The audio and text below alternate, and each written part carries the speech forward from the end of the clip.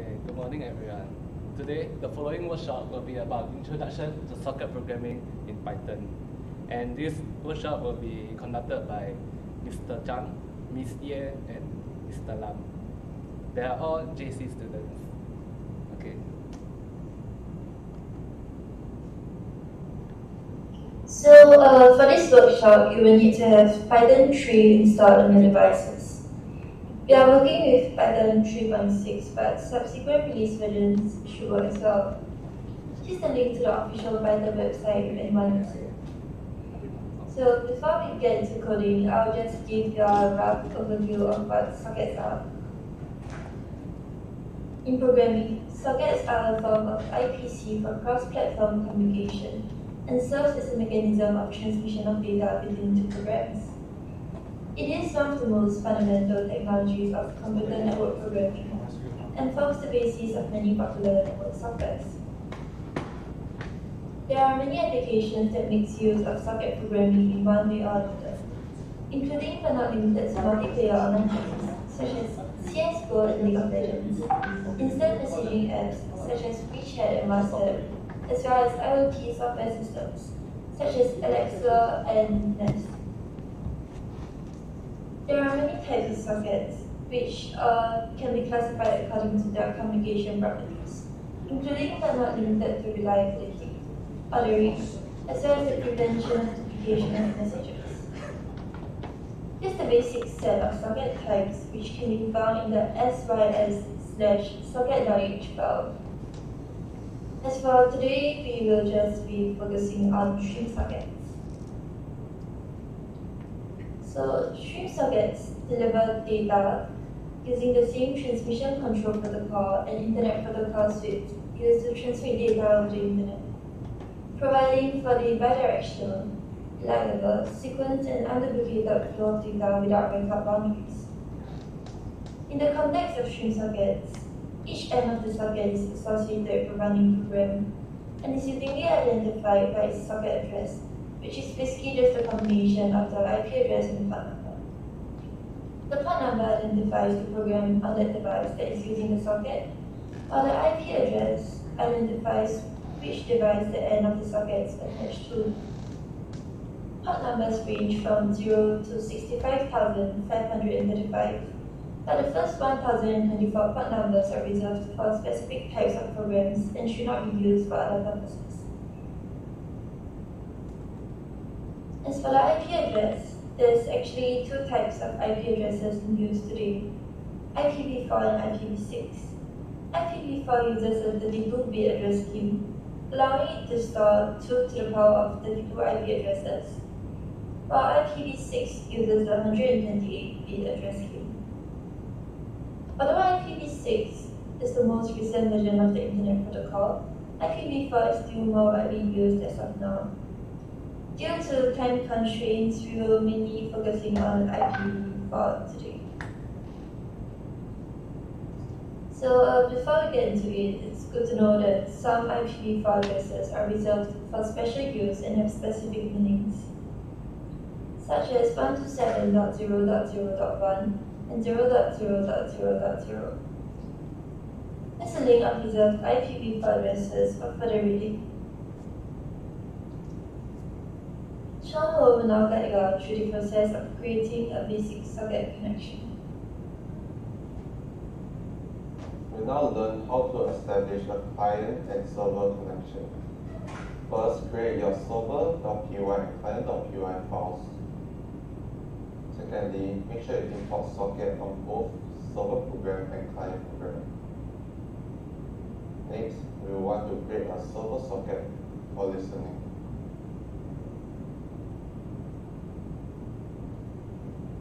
Next, we want to bind this socket to a localhost IP address and a chosen port number.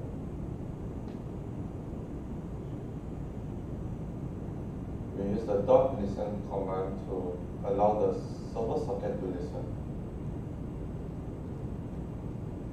Next, on the client program, we want to create a client socket. Next, we will allow the client socket to connect to the server socket using its IP address and port number.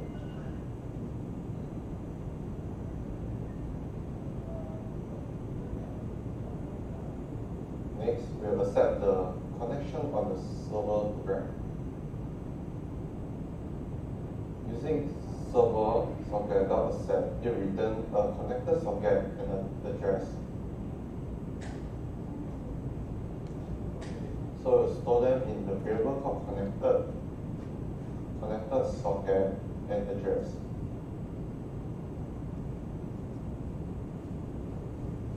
So now the programs will be connected through a socket connection.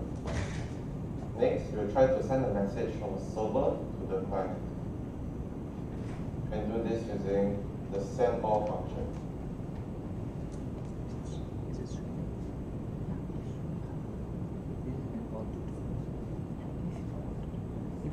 Take note that the E in front of the string encodes the message. To receive the message, we will need to use the receive function in the client program.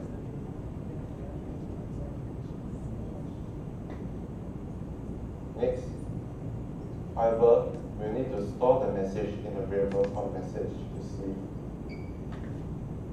Next, we'll display the message using print function.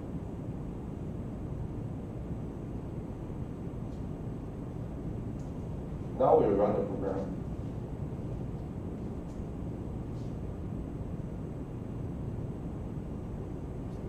As you can see, we receive a message called hello world in the client program, showing that a connection is established between the server and the client. Remember to close the sockets.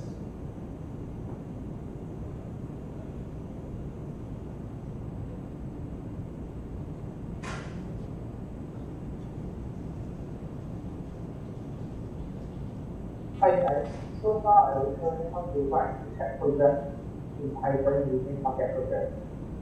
So first I will use the server.py file and a client.py file.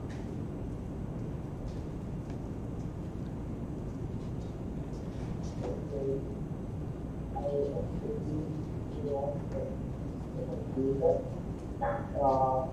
So let's first open its ID.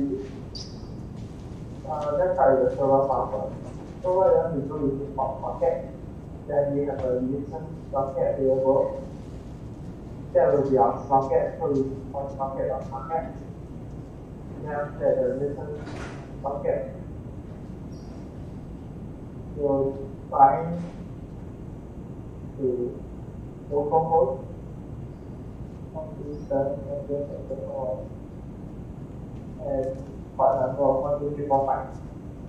So now this socket will return for IP connection from the client. And then if we find any connection, we want to accept it, and it will return the chat socket. The socket that will communicate the client with and address for the socket. Then you want to have a while true loop. So while true, you will ask for the data first. Because once server begins the data, that will be sent over to the client.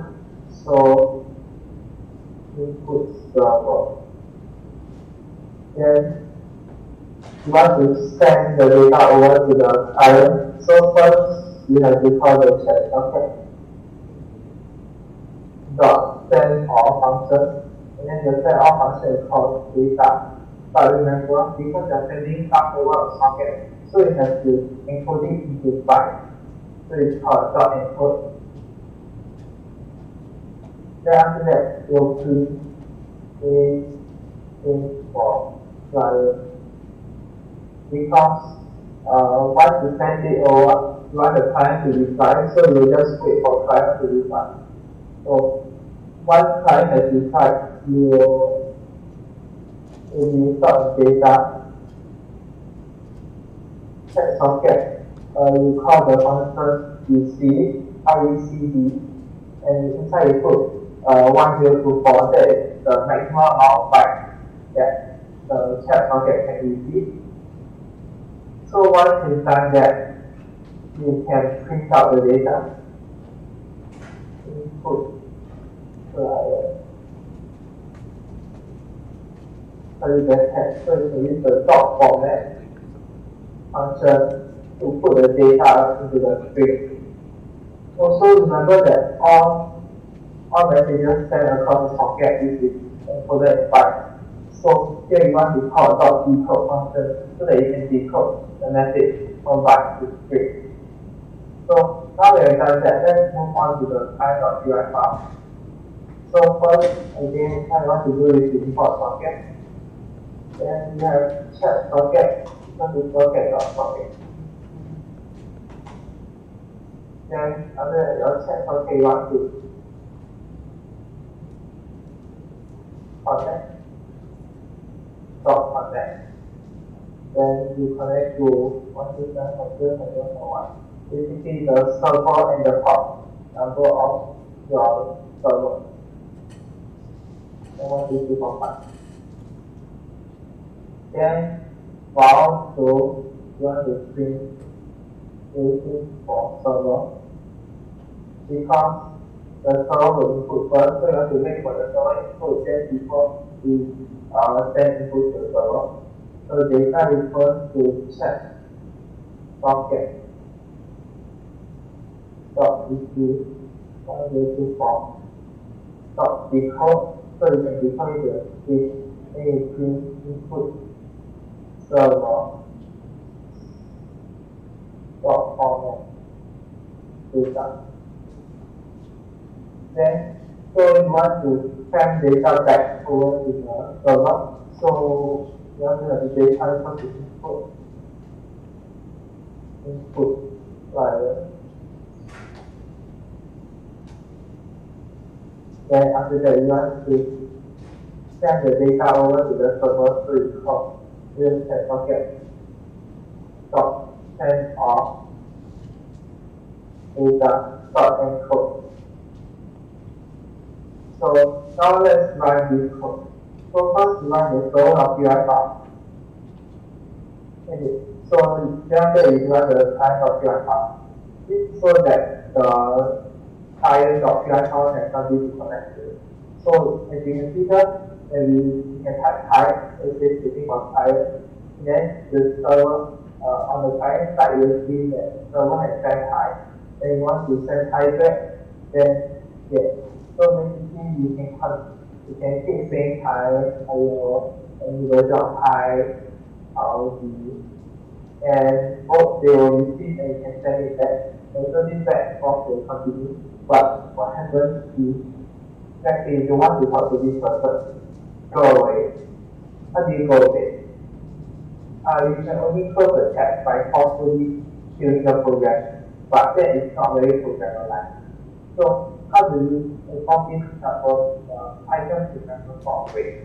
So what you want to do is to let's say check the client on the server. If they input quick, then you close the connection instead. So how do we go about doing that? So let's have a if loop with data equal to quick. Then but also, so what are we gonna do? We can what happens if the data that is input is equal to quick. So what we want to have is a quick function that initially equals to false. And then so this loop will run while quick is not false, it means it's true. It's a bit confusing like that. So once the data equals to quick will be true, and then these two will stop right. If the data isn't equals to quick, then you will send the rest of it to code as usual. But if we quick on our side, we also want the client side to know that we are quitting. So we want to put this code here so that we can send quick to the server. So when they receive it, they will know it. So we have the contact. So sending from here, so you have data. So if data equals to 8, then we switch equals to 2, it will stop running. Else, we'll finish it. Now we'll do the same thing for the client side. So first there is data equals to 2. Then it equals to 2. We add a state function first. It equals to 4. While not 6 goes to 1. So else you will send the data.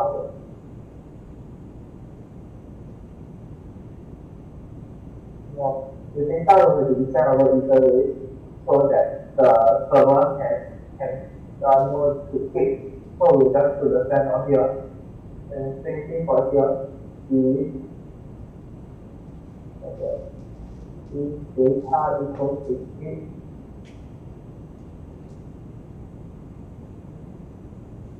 then 6 equals to 2. Else, we run the rest of this code. So now let's run this code. So we run the server of UI file first, and we run the client of UI file. As you can see, we can interact normally, we can say hi, we can say hello, but what is the server is like I am for. Then the client is like super angry, so it's like I quit. Then see, now suddenly it stopped running. Okay, but this isn't a very good example because what we want to do after you quit is to close the socket connection. So we can do check socket.close on the server side and check socket.close for the client side so that the socket will stop. Will close eventually. Okay, but see, now the server and client code are almost equal. But in the real world, the server is supposed to be able to receive multiple chats from multiple clients. And so we don't actually want the server to stop everything and close down one client at quit. So all you want to do here is to add a while true loop here. So, and then you put all these in the while true loop. So what will happen is that while true will listen and accept any connection from client. And then once the client is typing as enough, you will click, then the chat function will close, but the server will keep listening for any active connection from the client so that it can keep running and the server will need to run one time. So let's see it in action. We run the server.py file first, then we run the client.py file. As usual, we can say,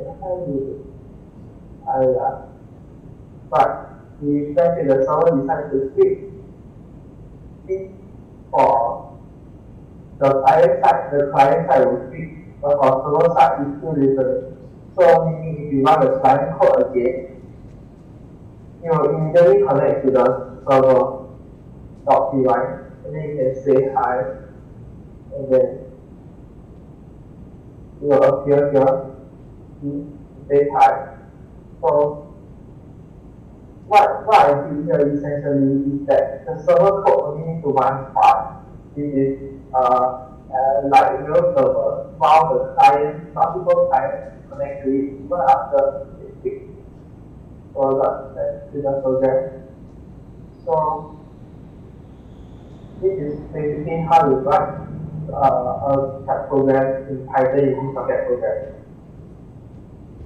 Hello. Okay. Before wait, do you want to take picture? You can go back to the By the way, I'm not. recorded there, right? Yeah. And I also uploaded the code to GitHub. I'll share my GitHub code, GitHub link later. Y'all can see all the workshop materials is there. And because the audio for here is very shaky, so I want to accept any questions, or I will re-explain the code a bit because yeah, the audio is very shaky. So, do you all have any questions about this? If not, I'll go through the code again. So like server.py file, you want to call socket.socket, and then you bind it to a server, which is like localhost address and port number 12345. You have a while through loop, so you'll run forever. Then after that, you will first listen for active sockets, and if there's sockets wanting to if the client want to connect to you, then you will accept the socket, and then you will get back a chat socket, which is the socket you will use to communicate with the client. Then you will have a quit equals to false. So while the client does not, or the server does not want to quit, it will keep running. Then you just have the data equals input, and you will just communicate with the server and client until one of them decides to quit. And yeah, that's basically it. We will move on to the battleship game now. Is it possible to plug the microphone directly into the call and record directly from the call? Is it possible? Yes, this is for smaller space thing because this server and client, right, ultimately on Python, you can only connect from on one, like from one. But anyway, the video is going to be Okay, uploaded, right? so basically, if you want to try running this code on 2 computers, you can. But the thing is, because firewall has disabled like connecting directly from port to port, so in real world you can't actually, it's not actually feasible to connect to another computer using this socket. This is just a demonstration of one computer. So like if you want, but this is like demonstration of what real world sockets are. Basically, you have a client and a server, then you connect with each other on a secure port. Yeah. So basically now there will be a game showcase on Battleship, how you can use sockets to play a game of Battleship between 2 players. Yeah. Huh? Do you all want to take out your laptops to follow along or just watch? Okay.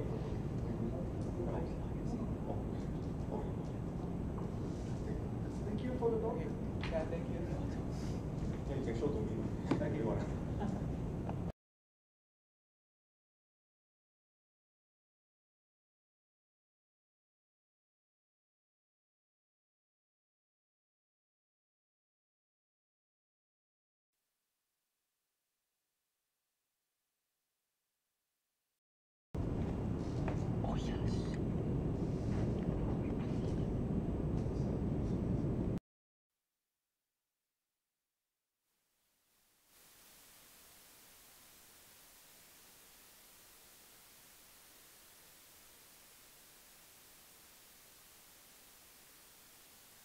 Battleship.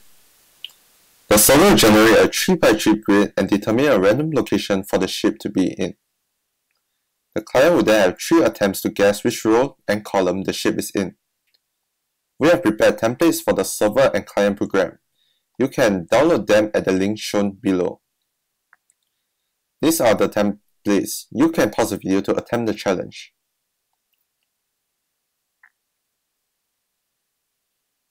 Alright, now I will go through the solution.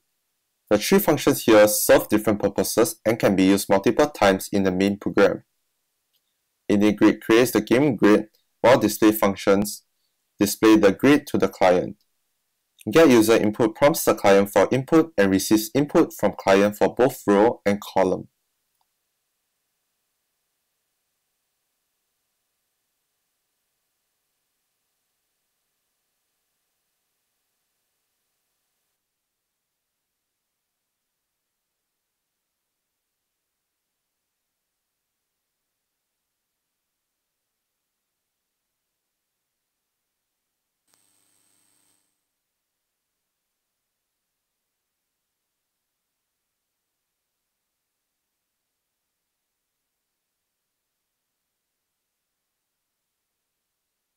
Which I made that is kind of relevant to socket, kind of not. You all can go and experiment. Okay, back to the video.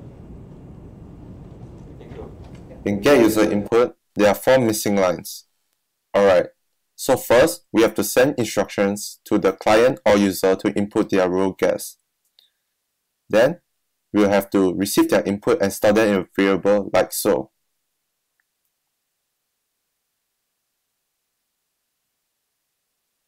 Then, we will repeat the process to get column input.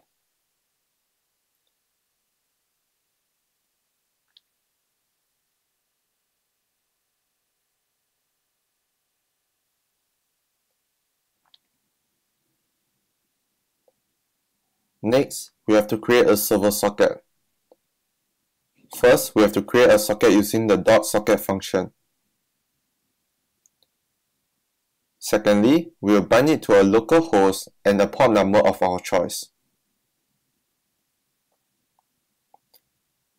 Then, we will allow the socket to listen for incoming connections using .listen. Lastly, we will use .accept to allow the socket to accept any connection request and store the new socket in variable called connector socket and address tuple in variable called address. However, before we can accept an incoming request, there have to be a request coming from the client side. So now let's switch to the client program. In the client program, we have to create the client socket and connect it to a server socket as such.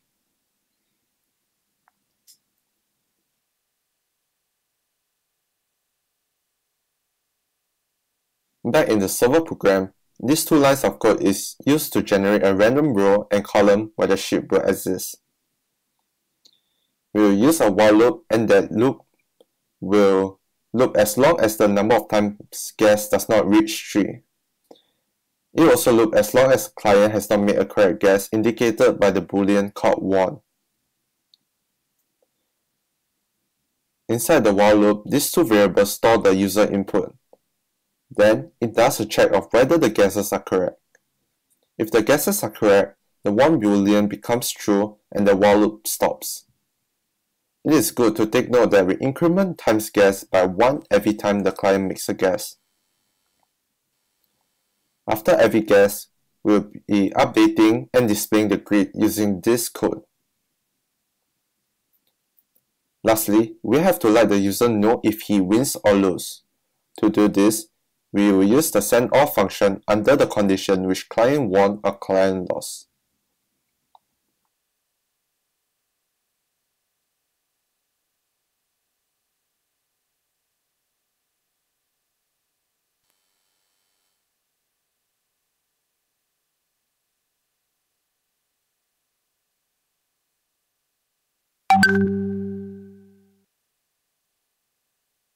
Now, let me explain the client program code. Using an infinite while-through loop, the client socket will continuously receive data from the server. It receives the code using the .receive command as such. Once data is received, it prints the decoded data. If enter is detected in the data received, this means that it is prompting the client for an input. Thus, we have to send the user input back to the server. If you won or you lost is detected, it means the game is over and the while-through loop will break. It is a good practice to close the sockets we use. This concludes the online workshop. We hope you have learned something. Thank you.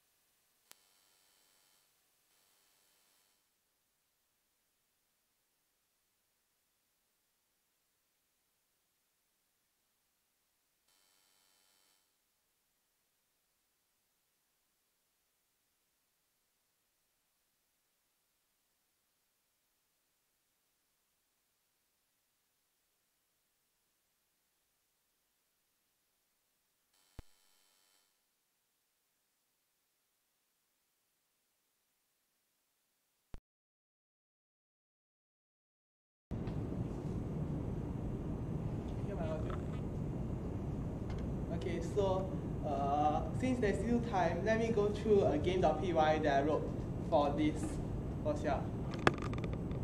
Yeah. So basically this game.py, let me open it in IDE. It looks something like this. Basically when you run it, it's like an RPG game. So this is the map.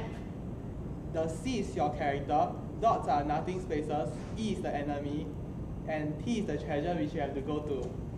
So you can input up, down, left or right to go, and if you input the wrong thing, you will say false move and ask you to try again. Oops, so let me just put down, let me just move down.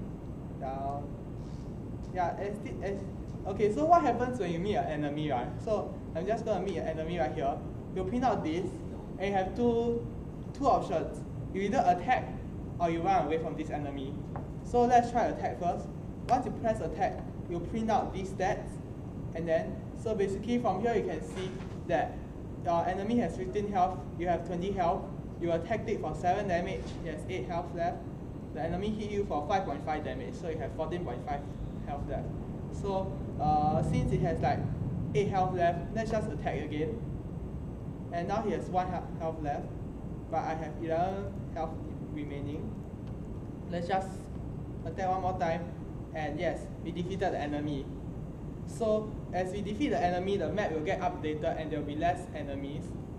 So what happens is every 7 turns there will be even more enemies updated. Right. I'm just going to go through my game here. Okay, so what happens if you try to run away from the enemy? There's a 50% chance you'll get it lah. Hey, I ran away. That's good. So let me just keep moving to the treasure. Oh no, there are even more enemies. Scary. So as you can see, the game is not very polished yet because you can just run past all the enemies and you can just reach the treasure. Ta-da, I win. Right. But okay, so you might be wondering, how does this relate to socket programming? Yes. This is my answer. So basically, right, what happens is, you know, these kinds of game, the majority of your game code is actually not stored on your client servers, on your client side, because that might be too heavy on your computer, and you want the people to have you don't want so much code on your client's computer lah. So basically, most of this code can be placed on a server, and then the client just need to interact with the server. The server, this is called back-end logic. The server will do back-end logic and return something to the client. So what if, let's say, you don't want to have so much code on the client side? So let me show you what it might look like. This will be what potentially looks like for a client code for this kind of game. This will still work in conjunction with a server code, but look here, up from 200 plus lines, it has cut down to 59 lines of code. And the majority of the code is taken up by this enemy sprite, which is really cool. I like it a lot. Yeah, and you can see here, it actually cut down on code a lot. And this is how some games, they basically let you download your client, let you download some client code, but it's not very large, even though the game is very expensive and has lots of functions. That's because most of the back-end logic is actually placed inside the server game.py. So let me just go to the server game.py. You see, whoa, you see so much code again. It's even more code. It's around 300 lines of code that I wrote myself. Yay. So basically, what did I change from the original code? So first, I copy pasted all the code here, but I added import socket. So basically, for all the code that needed input, let's see here. Basically, all the code that needed input, let's say you have to input up, down, left, or right inside the move function. Right. This is all changed because I added where is it? Hang on, let me try find. Okay, so yeah, you can see here, instead of just asking for input, calling the Python input function, where do you want to go, up, down, left, right, instead I send this over to the client where you receive it, the client game. Yeah, so basically I added a special thing here called input at the front of the lid, at the front of the string, and then every time there is input inside the string, then it will ask the client to input the data so it can send it over to the server. Basically the server only for the stuff that the server prints out, it will just send it over to the client where the client will print out the everything. So let's try running this game first. When the client connects to the server will generate a map, and then data will print here. And you can see that there's reinforcement things. We'll look at this later. So basically you want to go right, it goes right. Basically this functions just as a normal game, except that the client code is so much more smaller, so you can actually you don't have to write so much code, and the client won't have to spend so much time downloading it. So as you can see, right, I'm always right. Nah, JK. Yeah, see, it is always the same. Then you can attack. Oh no, am I dying? Oh no, I have 8.5 health remaining.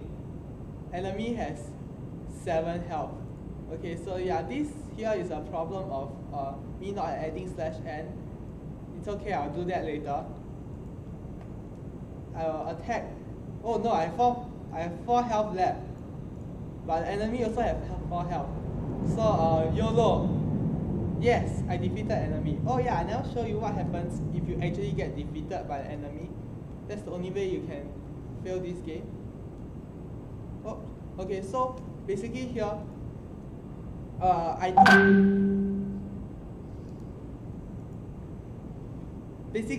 thought that if you have a game code and you have the server and client code, but it will be very boring for the server side to just watch the client play game. So what I added is reinforcements. So basically every 7 turns, the server can choose whether they want to send reinforcements, basically add more enemies, or they can don't do that. This will essentially like add an element of strategy for the server side, even though it's a bit, it's still an element of strategy. Like for example, if you see that the character is like, oh, you want to save your reinforcements perhaps, then you can type N, and then you can don't send in your reinforcements, and the character can choose where to go. If you decide to send in reinforcements, then the character will be suddenly swarmed with enemies, and yeah, it might be unexpected for them lah. So since my character's on 1 health, let's just die anyways. Wait, no, I one-shotted the enemy. Cool. Okay, so basically every time you get to send reinforcements, maybe this time I like, oh, I want to kill this character already. So boring. Then I send Y, then immediately the map gets updated, and there's suddenly so much more enemies for me to suicide in. Okay, so let me just die again. Oh, never mind. The enemy hit me for 0.5 damage. The enemy is so weak. Yeah, by the way, the enemy generation is all random. And oh, my character is so OP. Defeated another enemy. I feel like I can just start a gaming stream right now. Let's just die. I have 1.5 health left. Oh, then I look here. The enemy hit me for 0 damage. Why am I so lucky at the wrong time? Okay. Hey, I defeated the enemy. Let's try again. Oh shit, I defeated another. Okay. Never mind. Okay, so you can send in reinforcements again. I want to do so I can kill myself.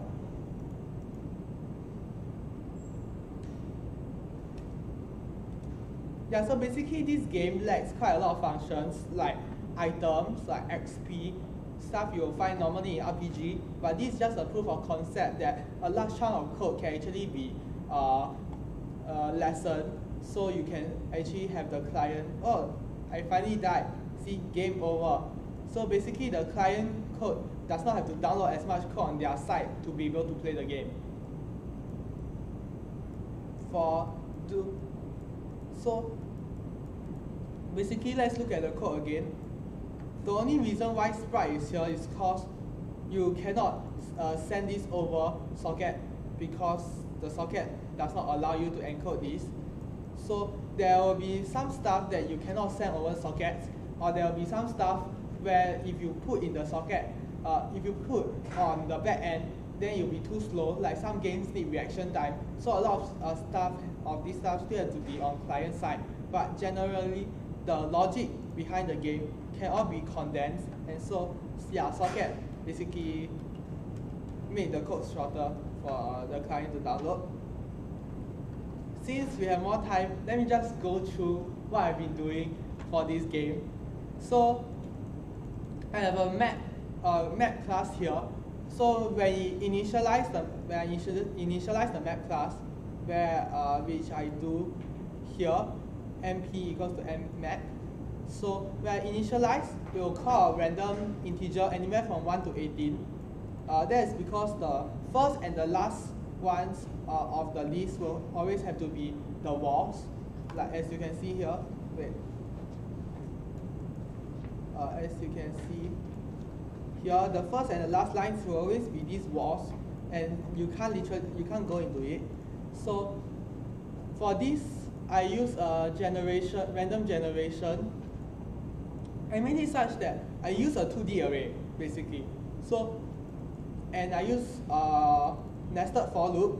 So for 20 times, I will create each line of this, and I make sure that only on the 13th line, and then j equals to any random number, then there will be a treasure. So the treasure will always be on the 13th line, but the number will be random. Then else, right, I will just have a random from 1 to 10. Like basically there's 10% possibility that an enemy will be on that space. And then else, if it's not a treasure spot, or if it's not an enemy spot, you'll just append a dot. Then this will run for 18 times, and then you will finally append back of the wall. And then this will the self.map will append this list. So basically self.map is a list of 20 lists, which is a 2D matrix of this entire map. I hope that's not that's a bit too complicated, because this is deviating from socket and going into object-oriented programming. But sometimes these Python concepts mesh together to create something lah. So you will have to understand this. So I have some basic functions like get map and change map. Like if I want to change this particular location from enemy, let's say the enemy is defeated, so now it will become dot. And then here's the show function. I basically use some if loops in one statement because to make it neater. Right. Of course, this is same as me just writing if. Yeah, this is same as me just writing if char x bigger than 0. Oops.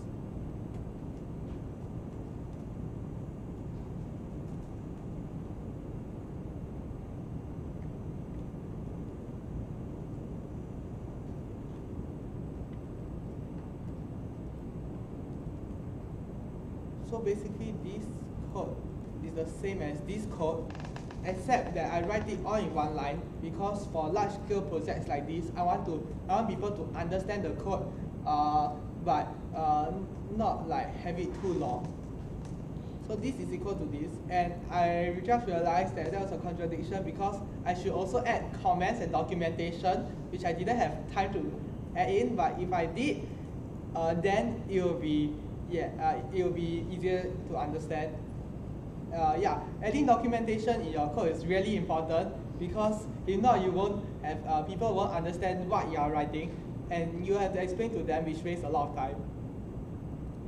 So for this show function, I basically just have a nested for loop, and then I check back with the self.map function, and then after that I will just print it like this. And then show map is the same thing, but it's just a smaller map, because if you input the whole map every time, it is unnecessary and it takes a longer time. So I just have it around the character, 5 spaces around the character will show the map. Then this is the enemy encounter one. Basically, if there is enemy encounter, it will return true, else it will return false. Same thing for treasure encounter. And then this is the add enemy.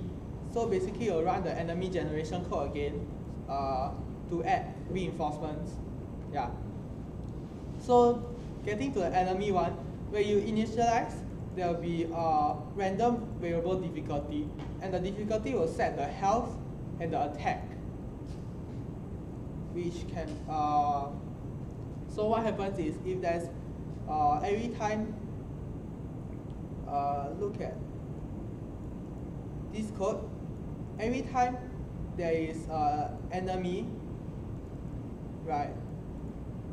Then you call .add enemy. Wait, no, not this code. It's in the move function, yes. So if mp.enemy encounter equals to true, you'll print fighting enemy. Then you'll create a random integer of 1 to 4. Then you'll print all the enemy sprites. You'll print all the attack and stuff. Then after that, you call the enemy.attack. So, oh my god. I need water.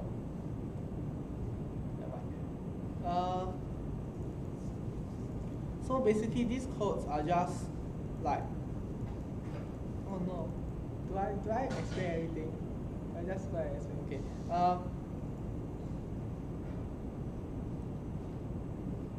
The most important function here is the move function, because that's where everything happens, all the checks happen.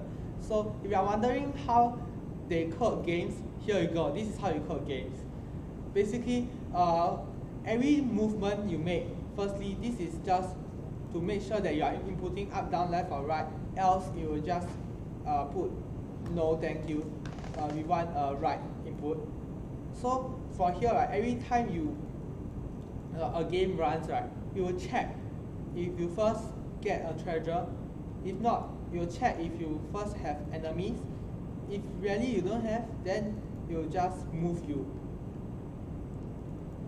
So basically, games are like that too in real life. They will, every time you do something, they will conduct a check to make sure any environment or variables have been moved. If they have, then they will accurately show it in game.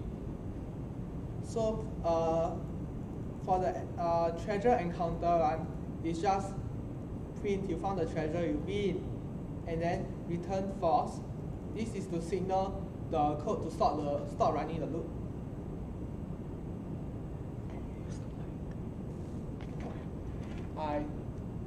Mike?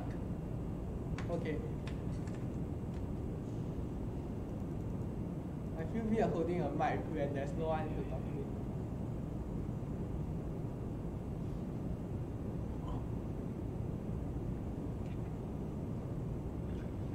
This one?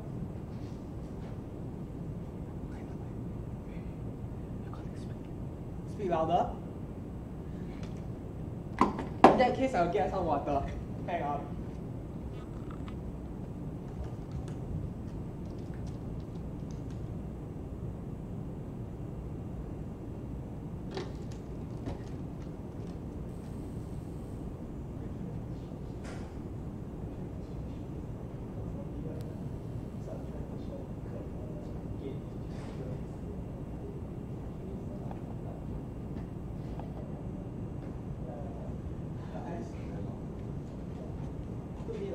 2 hours.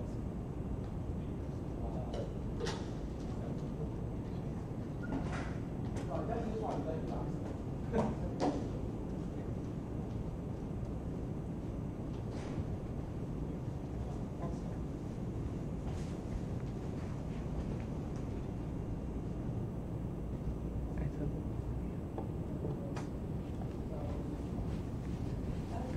Can you introduce your system also?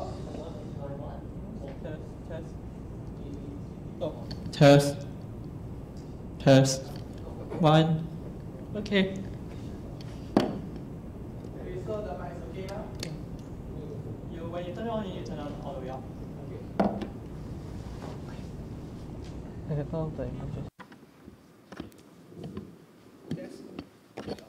Test. Okay. The switch must go all the way up. Yeah. Hi. So I use the mic from now on? Okay. Where was I? So how? Okay, so for enemy generation, when there's an enemy encountered, which means the mp.enemy encounter returns true, then you'll print fighting enemy, and then you'll send over fighting enemy through the socket. This is just a way of printing things. Then you'll generate a random enemy. So while true is, that means like while the enemy is still alive, then it will print the sprite, and you'll send the sprite over.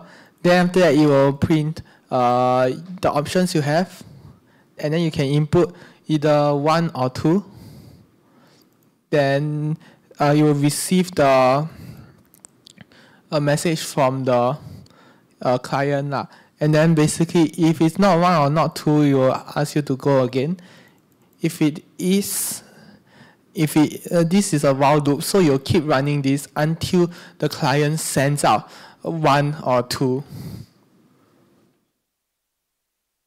So if it does send out 1 or 2, then you'll print out the status, you'll print out your health, and then after that, if it's 1, then you will attack. And you see here, my attack generation is basically using a base attack. Then there's a plus minus from -3 to 3. So basically, your attack range will be anywhere from -3 to 3. Then you'll hit the enemy for this amount of damage. Then you'll print how much you attack for. Then after that, your enemy, if enemy is the health is greater than 0, then it's smaller than 0, then you print enemy defeated, and you will stop running the code because a dead enemy can't attack you. So you run the same thing if A is equals to 2. If then you have 50% chance of running away. This is just my random generation code. I have 1 here, and then I call random.ran in 1 or 2. So there's a 50% chance it will be 1, 50% chance there will be 2. So if it's the 50% chance there's 1, then you print run away successfully and you'll stop running. Else, right, it will print fail to run away. So why didn't I add the enemy.attack code yet? Because the thing is, if you fail to run away, the enemy will get a free hit on you. And then if you didn't defeat the enemy will also get a hit on you. So since those 2 outcomes are the same, you don't need to write the enemy attack code twice. You just need to write it after the if loop, which is here. So because they both share the same outcome, so if they don't break, then they will have to get damaged by the enemy. So for the damage, I call enemy.damage function. If you go up here, the .damage function is just the same thing, self-attack, and then plus minus 3. Then you damage yourself, self.health minus equals damage. And if it's smaller than 0, smaller of equals to 0, you'll print you have been killed. And then this time.sleep here is to ensure that the people have time to actually read what you send before they repeating the while loop. And because when you repeat the while loop, you will print the sprite, as you see here, this notorious sprite. So you take out the whole screen, so you can't like read this code again. So I will print, let it sleep for like 2 seconds, so you can actually read the code before it moves on. And then, yeah, once it has been defeated, this loop will break, and then so you will change map from this is the position of your character. So basically, if your character is on this position, and then you meet an enemy, then you defeat the enemy or run away from the enemy, then the enemy will be changed from an E to a dot, so the enemy won't appear again. Then you can continue on your merry way to call the move function again.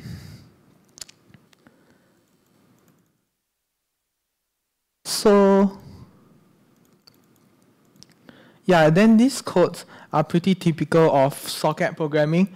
You call the socket.socket, you bind it, and then you listen for active connections. And so like these are just, you print out like the menu, like, yeah, then after that you have a while true loop that keeps running until the person dies. Basically, this is the reinforcement code. And then this is the charge code. This is basically like you can choose whether to send reinforcements or don't send reinforcements. And then for here, it's just the same movement code. They ask you to send in up, down, left, right. Then after that, it will call it into the function.move. And then if this Boolean function returns false, it means that the character has died from our earlier part of the code. So it will print out game over, and then it will break the function. Else it will keep running this code. For those that just joined in, we are looking at this game code using socket programming. So basically, I'm demonstrating that even such a huge chunk of back-end code can be simplified using socket if, wait, no, this is the shell. Then just close the shell. So basically, the original code looks something like this. So this is the game code, and it looks very long, it looks very tedious. And then if you are bringing it up on industry level standards, it will be even longer, and it will be probably a few gigabytes, if not a terabyte of code to work with. So, but if you want a game to work, you want your client to download the least amount of bytes possible for your code to run. So basically, utilizing socket, I cut down on the number of code the client has from around 300 lines to just 50 lines. So they only need to download 50 lines of code, but of course, you have to connect to the server, where the server will have about 300 lines of code, but it doesn't matter because the server is on your side. And so by doing this, you cut down on the basic requirements that the client need to have to run a game. Yeah, so for the game side, right, it's not that there won't be any code. There'll be some code that can't be sent over through socket. Like for example, in my example, this sprite or enemy sprite, it can't be sent over through socket because it can't be encoded. And then there's also some stuff that, let's say, like your game is asked for reflexes. So if you send it from server to client and your internet speed is especially slow, it might not be so good for like those kind of games. So there are some games that still has to be written in the front end, but mostly games operate by putting majority of their code in the back end, so the client doesn't need to do so much with it. So basically for back end code, it looks similar to all the code. You just receive the data, but I have this part here. So basically, if the server wants you to input something, you put input inside the data that you receive. So if the input, while input not in data. So that means it will keep receiving data until input not in data. So if the data sent by the server is sprite, that means the server wants us to print the sprite. So we'll print a sprite. If the data equals to game over, then we will know that the game is over, then we'll close the client socket. If not, we'll print the data. So basically, this will print data continuously until we receive something from the server that has input in it. Once we do, we'll quit out of this loop since input is not in data. So we'll stop running the loop. Then we will ask the client to input the data. And then after that, you can send the data back over to the server. Then after that, it will repeat this while true loop again. So basically, it will keep receiving inputs from the server. So for those that come in, you all haven't seen how the game runs, so let me just show you. You run the server code first, then you run the client code. The server will generate a map, a random map, and then you will send to the client. Then the client can input, for reference, this is the map. These are the walls. The dots are nothing. E is the enemy, and C is your character. And you want to go to T, a randomly generated treasure point. So like you can win the game. So you can input left. You can go left, but you can't because left beside it is like a gate. It's like the wall. So you can input right, and then you update the map, and your C will move right. You can move right again up, but you have to spell right correctly. It's harder to type with one hand, I've realized. Then you can go down and down, and this is the enemy attack sequence. Font bigger, okay. No, I'm not making it comic sense, but I will make the font bigger.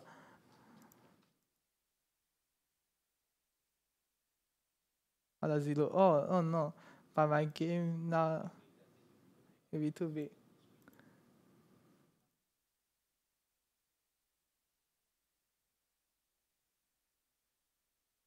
Never mind. Okay. So yeah, basically you have two options when you come into a character. You can either attack or run. And these are code that I just explained just now, so I won't go too deep. But basically, we can attack and see it will deal out random damage based on random generator that I made. That's not so random because we still want to have like a base attack. Okay. So basically, every time an enemy gets defeated, the enemy on the map will disappear.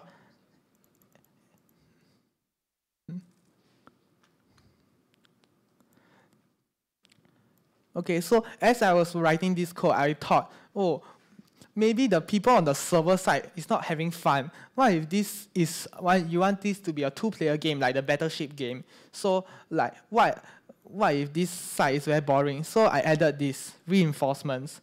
So as you go about defeating enemies on your server side, there will be lesser and lesser enemies. Look at this map. There's only one enemy beside me, and I can just easily avoid it. So, like, where's the challenge in this game now?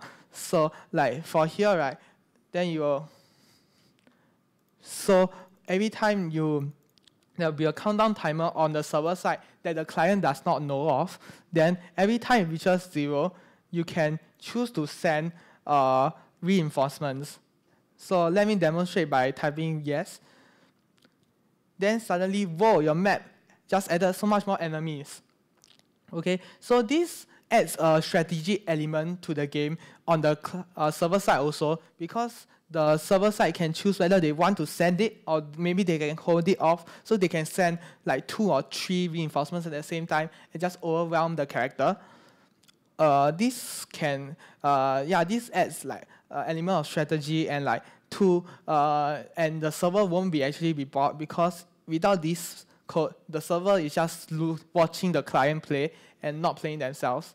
Obviously, in industry standard, the server doesn't have to do anything. It's all up to the client. But since this is just on my local address, I wanted to have some fun, so I just added this.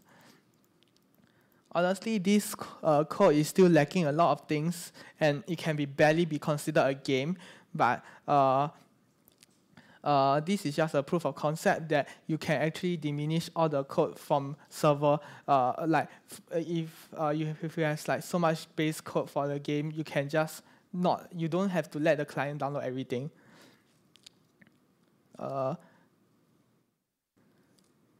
So now I'll just win the game because I explain around everything there is. Then oops.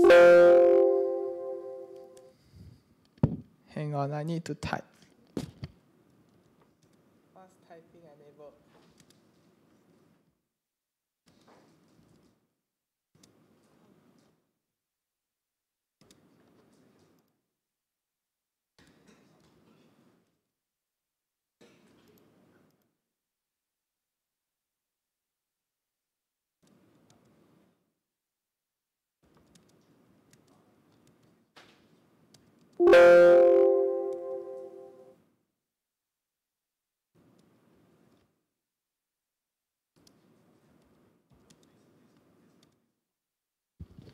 Okay, so I've been killed by the enemy. So now I ended the game, and yes, I think that's it for my game showcase. There is nothing else. Any questions? Yeah.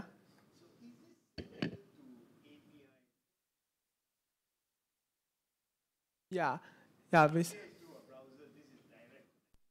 yeah, basically. Yeah, this is direct connection to the computer, which is why the firewall actually blocks any like outside connections on the port. But this is a simulation of internet sockets. Yeah. Are there any more questions? All this code can be found on my GitHub page. Let me shamelessly plug my GitHub page here. So basically, you can go to this website. You can find all the socket programming workshop materials, including all the code that we have just mentioned. So maybe like if you are interested in learning socket programming, you can copy paste some code here as like your base to start you off doing socket programming. Yeah. Are there any other questions? If not, I think.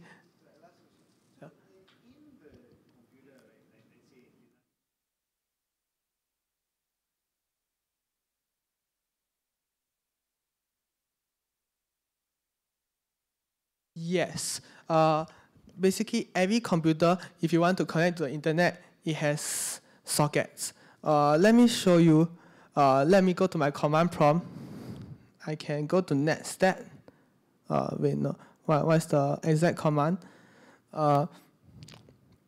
So basically, if you go, yeah, it will show all the ports, and then you can see it's connected to like YouTube, got like all the Firefox stuff. Basically, if you want to connect to the internet, you have to connect it using ports. Let me just dash n. Okay, so basically these are all the ports here. You can see 127.0.0.1. This is localhost. These are all the localhost ports that I have running. And then these are all the external ports, which means like all the website that I'm connected to. And then, so you see this is. So what you're saying is everything.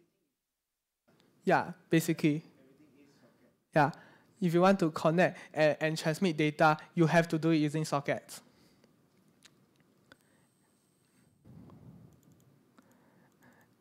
Yeah, and then you can see here how all the port numbers, which are the thing behind the address, these port numbers, they're all unique. That's because no two sockets can connect to the same port at the same time.